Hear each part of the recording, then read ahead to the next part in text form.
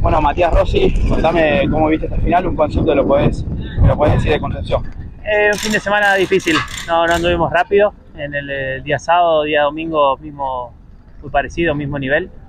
Así que bueno, llegamos creo que 18, terminamos sumando algunos puntos, eso fue positivo y bueno, vamos a ver qué pasa en la próxima carrera.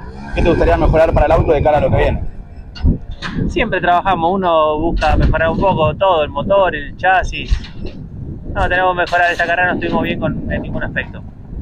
¿Planean hacer una prueba con el equipo? No, al momento no hay planificación. Perfecto, Mati, gracias. Gracias a usted, abrazo.